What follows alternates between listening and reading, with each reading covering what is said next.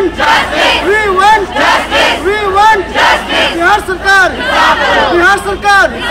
We want justice. We want justice.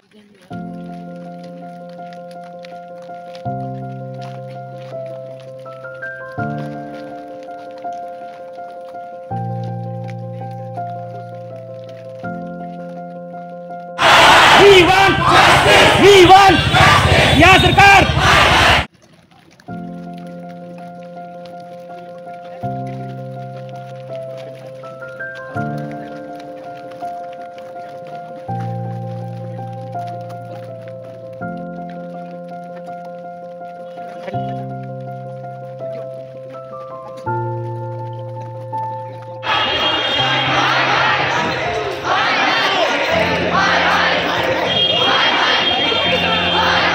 Suicide of a healer is in fact the death of thousands whom he would have cured if lived. Enough gems have been lost. Thus, it is now time to act. We have to be vigilant and proactive, especially at the level of medical college administration, to prevent such calamities from happening. Om Shanti. Rest in peace, Rajeev Ranjan. News of recent suicide by a young student, a bright student of JLNMCH Rajeev Ranjan, has elicited the need to highlight an issue which has been neglected despite its gravity. Suicide in medical professionals, once looked upon as an unthinkable act, has becoming increasingly prevalent in our society, more so in medical students. Earlier this year, society looked up health care professionals to save the patient's life.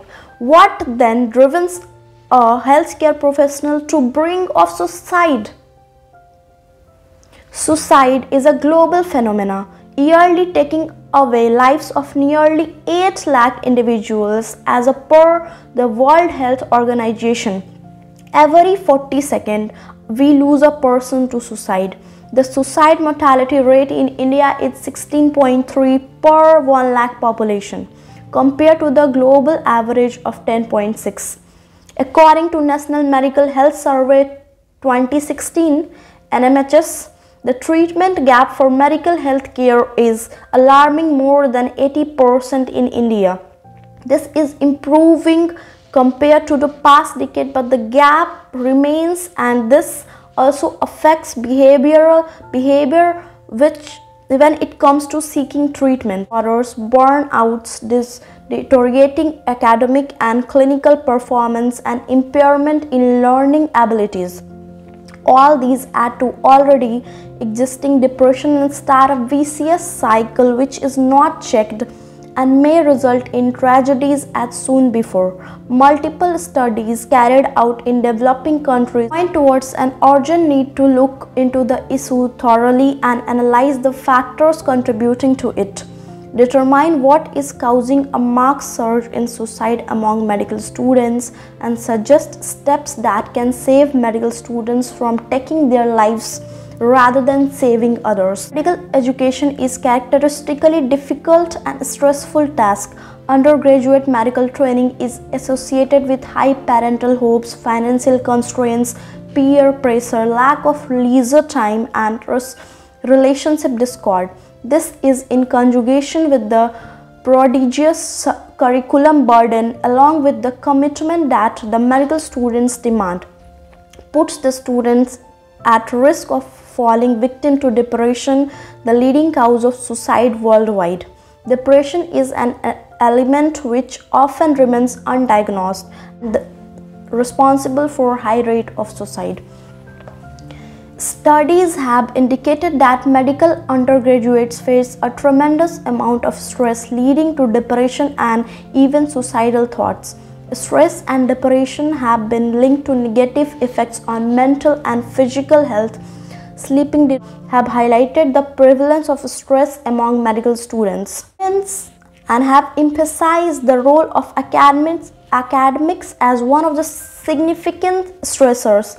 In Rajeev Ranjan's case, there you can see like he was pressurized from his apartment. So All these academic stressors also play a key role in depressing those students. However, stress alone should not be held responsible for such calamities. Social and emotional and physical as well as family problems also play a substantial role. Hence, sources of stress include not only curriculum burden but also personal competence, interpersonal relationship, peer pressure, personal endurance, and most importantly, unavailability of emotional and psychological support. Teacher-students discord, though working routine as well as lack of appreciate and encouragement are known to play a pivotal role. Depression is not something unusual. It is a disease and like any other ailment is treatable and must be cured. Suicide is not a solution and is preventable with timely intervention of stressors and cause of depression among medical students and doctors as mentioned been known. Creating awareness is timely rectification and prevent drastic steps like suicide. Great changes begin at home. The preliminary and most important steps in avoiding such incidents should be emotional and psychological support to the students by the family. Not only should the children be encouraged from a younger age to develop the habit of sharing their challenges with their parents, siblings, but the family should also reach out and try to make strong communication and bonds with them. This is particularly important for medical students living in hostel far away from the comfort of home, who do not frequently get to interact with their families. It is responsibility of family to reach out to them, extend emotional and psychological support. Suicide is not just killing.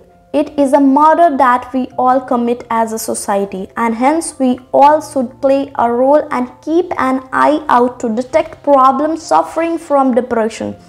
Lend a helping hand and encourage the affected from attaining medical assistance as early as possible. Ensure that such students are not going through any sort of mental stress or depression. Students living in hostels miles away from their families. Such students get exposed to a new learning environment and get to interact with the peers from diverse cultural and socio-economic background and a new system of education which may prove to be very stressful. Hence, good family bond is essential for adequate stress management and stress personality development, each of which prevent one from falling into hands of depression. Importantly, the role of family doesn't end at listening to students' problem.